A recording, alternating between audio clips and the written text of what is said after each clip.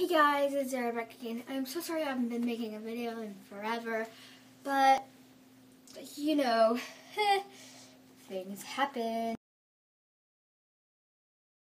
Okay, so I finally decided something what to do. What we're gonna do today is I found out since Halloween's coming up and it's like 4 more days to Halloween, I decided to do 10 Halloween costumes you can find in your closet. So let's get started. If you want to be a creeper, all you really need is this really cool jacket, some green leggings, but I don't have any such blue jeans, and you need some comfortable green socks. Ta-da!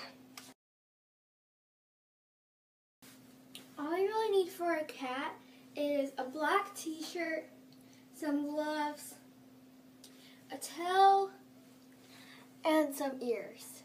And they could be a cat. The next outfit is, if you want to be a princess, all you need is a black cover-up, a bead necklace, and a really cute dress, any type of dress you could find. Oh yeah, and a purple bow. Well, a bow that matches your dress. If you want to be a nerd, all you need is some spinsters, some nerd glasses, and something in your hand, like a book. I don't agree. And some blue jeans that are really loose and not skinny jeans.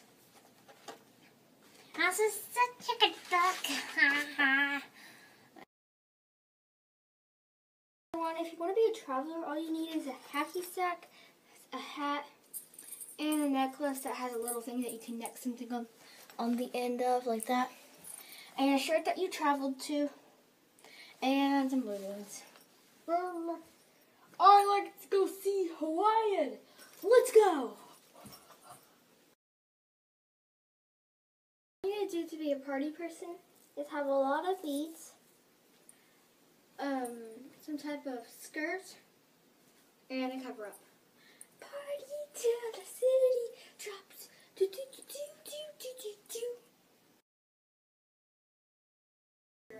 All you need is a really thin tank top, some skinny jeans, and you need some expensive shoes like Converse or some type of other expensive shoes like J's. All you need is your pajamas, because you're a pajama girl, a pillow pet, and make it look cute, of course. A little bow. And you're all ready for pajamas. Oh yeah, and you also need some comfortable green socks. Yay! Or any type of fluffy socks you have. You could also wear slippers. But I don't have any.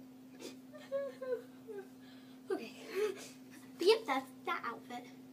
Moving on. All you need for this one, if you're going to be an athletic person, is a giant water bottle, some athletic clothes, and some running tennis shoes. And a hat.